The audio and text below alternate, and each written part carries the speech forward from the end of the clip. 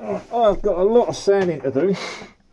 I'm not filming it all, but basically I glassed the underside of the deck in, and once again I never got to finish it with gel coat, so I've now got to sand the glass, which is something I didn't want to do. If I'd have put a layer of gel coat on there, that would have acted like a filler and I could have sanded that, but I didn't, because I ran out of time. It took me a lot longer than anticipated to get it all up, and yeah, so I've got the whole of the underside of the deck needs sanding again. So it's hours of sanding, so I'm not showing it all, but I've basically just made a little start on it. So I've finished my lotless for the day, and I thought, well, I'm going to do a little bit of sanding.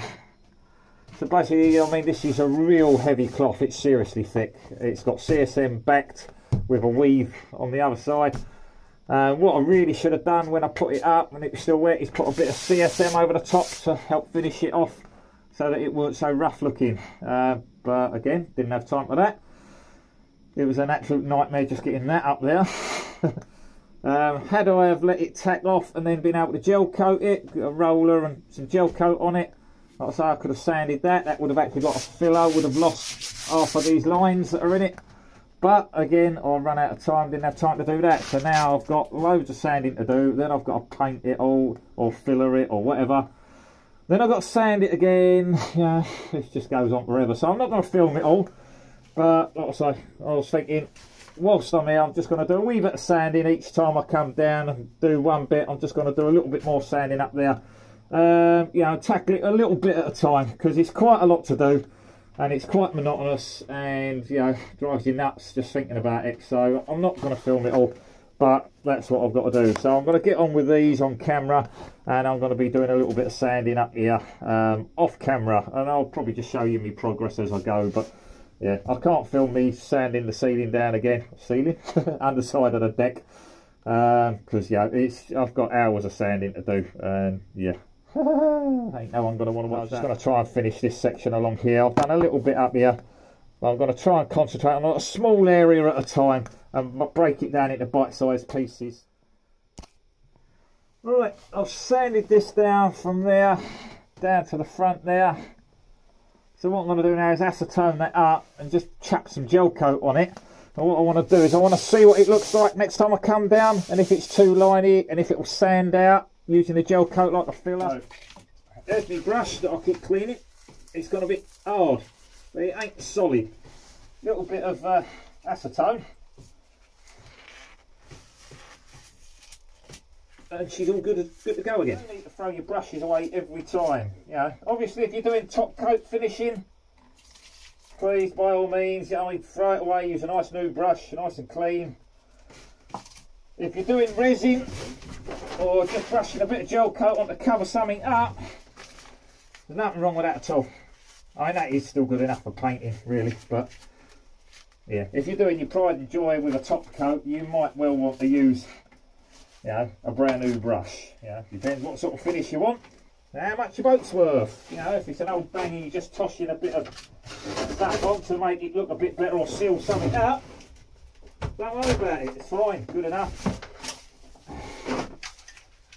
You know, most people with a £1 million super yacht wouldn't be doing this sort of work themselves anyway, would they? So, totally different ball game. I'm not going on to the underside of the deck at all. I'm going to keep it purely on this section here. So I can see how she's looking. Because this will tell me what the rest of it's going to look like when I'm finished. So if it's matte, then I've got to do something about it beforehand. Now I've still got all the underside of the deck to sand. And I'll say if it's going to look rubbish, I'd rather know now, so I can make my mind up what I'm going to do about it. Alright, that should do that. I might put a bit on here, just as a little filler. I'm not going to touch that bit there where I've got to filler it. And I'm not going to filler that now. I'm going to do that when I'm ready to glass it, because then I can put the filler on and glass straight over the top of it without having to sand it again. Because as you can see, I'm already having to do more sanding than anyone cares to enjoy. It's a nightmare. You know, every time I come down I've got to sand, sand, sand. So if I can cut out a bit of sanding, that will be fantastic. The lid off. Yeah, not mixing up a lot of salt, I don't want loads, I just want to slap a bit on there. If I run out and I can't cover it, so be it. If I've got a little extra, I'll use it up down here. Right.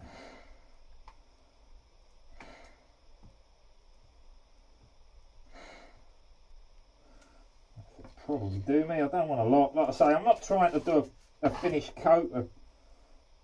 No professional paint job coming up here. I'm literally just wanting to put some on that surface to let it cure and see what it looks like.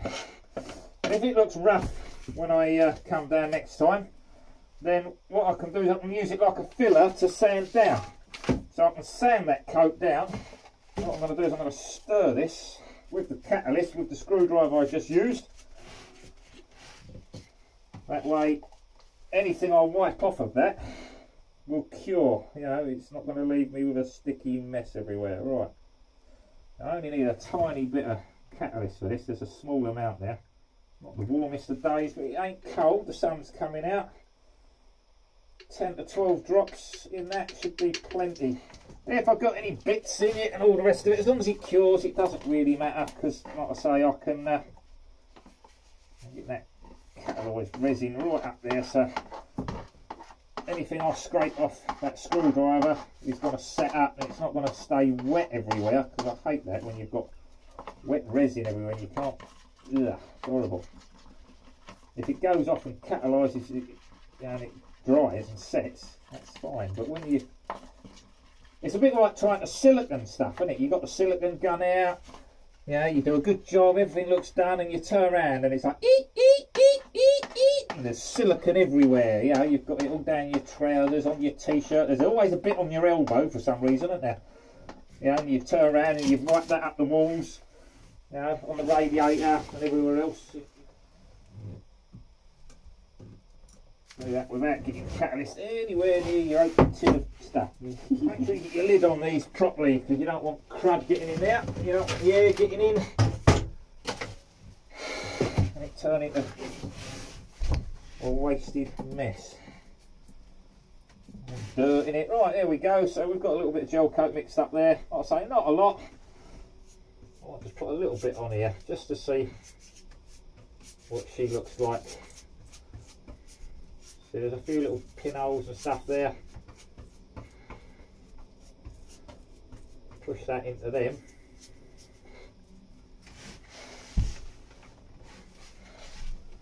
And yeah, next time you come down, that will be like a filler. You know, it's filled the little voids. So rather than having to mix up some bonding paste, the gel coat will do the same job really. Just fill the voids, all the little holes.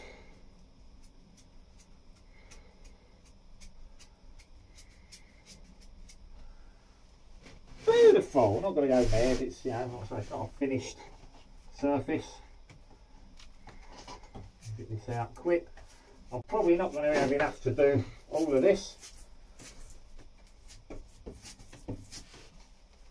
Not with a heavy coat anyway. You know, obviously you're going to want quite a thick coat.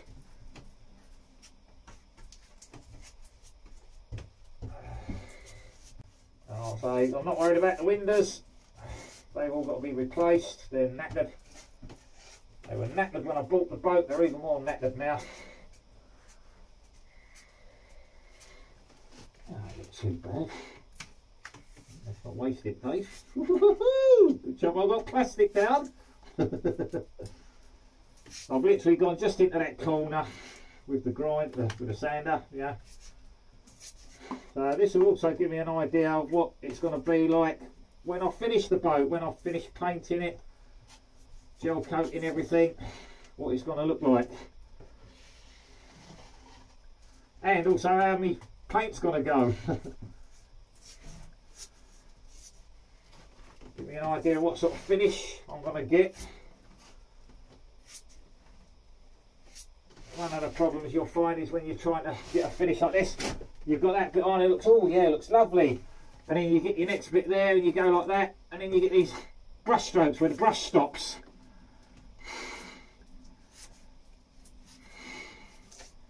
So it's all come out lovely, and then you've got that where the brush stops, you get them lines.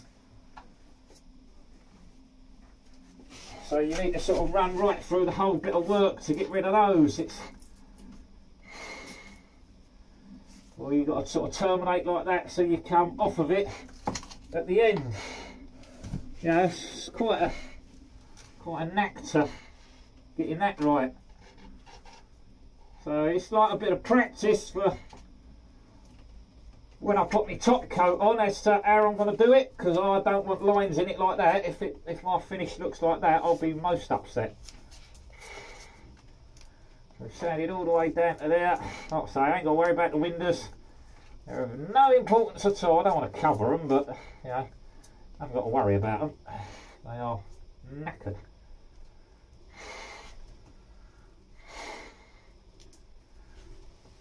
And the trouble is once you get this on, you've only got so long to work with it before it'll sort of start to flash off, and you can't keep going over it. So nice strokes all the way, one into the other. Nice and light now, I'm not pushing, I'm just gliding the brush over the surface. And that sort of gives you a reasonable finish. There you go. So that's done. So we'll let that cure. Pretty much empty that is. Get a little bit more on there. A little bit of crap in it there, I'm not worried about that. I just sort of want to see what she's going to look like. There's no point going too far with this because, like I say, I'll have to sand it down. But like I say, most of this I've just sanded to get it sort of smooth. Oh, that's a bit of crap in it. But I just want to fill some of them little holes.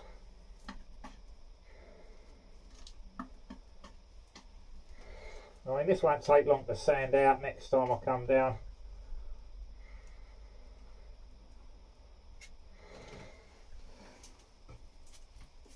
You see all them little cheese holes.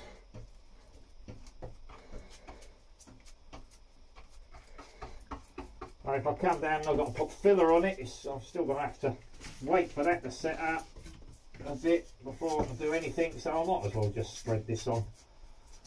Fill in some of them pinholes. It's all going to need sanding again anyway, so I might as well get on with it. There we go, that's it. Well done. Pretty much used all of that. I'm not going to cover all of it because it is more sanding if I cover all of it. I've got to glass this bit, so I might as well fill up some of the holes that are there. Then I can sand that. The job's a good one. Right, that's me done. So I'm going to clean this brush up and get out of here. So I've got my acetone already. So a tiny amount. I'm not wasting loads of acetone. So I'm going to clean that brush out. So I've done what, a couple of bits of glassing with this already. And that brush is still good, still usable, still looking clean. I've now just done a bit of gel coating with it. Pull off the muck, but the brush itself is clean. What I'll do when I'm done with that is I'll tip my acetone into my gel coat or resin, whatever I'm doing. That washes that out.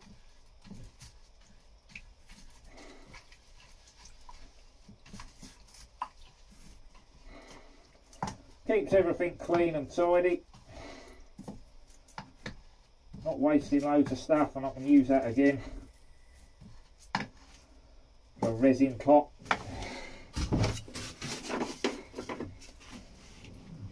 Tiny splash just to rinse that brush off.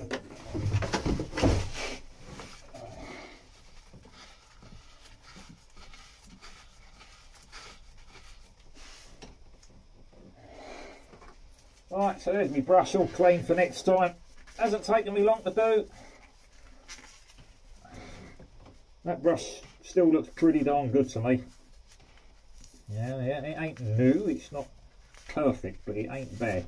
That's plenty good enough for me to come down next time and put some resin on with, and it's not really cost me bugger all to clean it. Only the splash of acetone that I was using anyway. All I've done was poured a tiny bit into a pot, and what you can do with that is to top that off is I tip the old acetone into an old empty acetone can. So I've got basically another one of these that's finished. I'll tip the old acetone into there, and what happens is after the paint sludge all settles to the bottom, then you end up with, well, reasonably clean acetone. It's not any good for wiping down your surfaces before doing the work, but it's brilliant for brush cleaner, cleaning your pots and stuff, you know, cleaning everything out, wiping up stuff, you know. It just, rather than throwing it in the bin, tipping it away, you might as well make use of it. So all I do with that is I tip that into my pot, and that's ideal for rinsing the brush out next time. Then you only need a tiny little splash of clean stuff just to rinse it off with. But there we go. Right, take a look at that, and I'm out of here. So you can just see the lines in it. They ain't bad. Obviously this is a very heavy weaved cloth, so you're going to have some lines, but it don't look terrible. Obviously when I do my final application, that's going to be rollered on. We'll be rollering that on, but this will set up. I can sand that again. Yeah, I know it's more sanding, but you know, it should be a bit of a nib over. It shouldn't take too much to sand that over.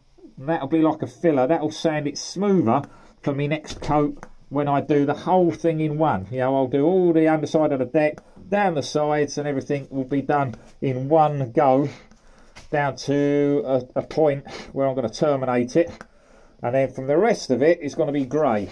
So, you know, it's getting there, but it's nice to see a little bit of colour on there again. Just cover up that glass. Like I say, when I come down, I'm going to try and do a little bit here and there, and then give it half hour or so sanding, because this is quite hard work sanding upside down with my shoulders. So I don't want to spend 3 hours sanding that down again. You know, it really is a job and a half. So I'm going to do little manageable bits. Depending on how this comes out, I might gel coat it as I've done with that, you know. Obviously it then means I've got to re-sand it again, but it's a lot easier to sand that than it is to sand this. So, but it's got to be done. The other option is I sand all this down, I put another layer of CSM on, then gel coat it while it's still wet, then I'm going to have to sand all that, then I'm going to go, oh, it's just going to go on forever. So I'm hoping this way will do the job and it will be quicker, but we'll find out. Right, that's me done. I've got to get myself home. I've got a load of editing to do. Absolutely loads. This is my third day down here, or my third morning, doing an hour or two. I've got, yeah, a load of videos to cut down and trim up and shorten and speed up and edit out. But we're getting there. Right, stop waffling, Dave. Get out of here. Catch you all later. Thanks for watching. Bye for now.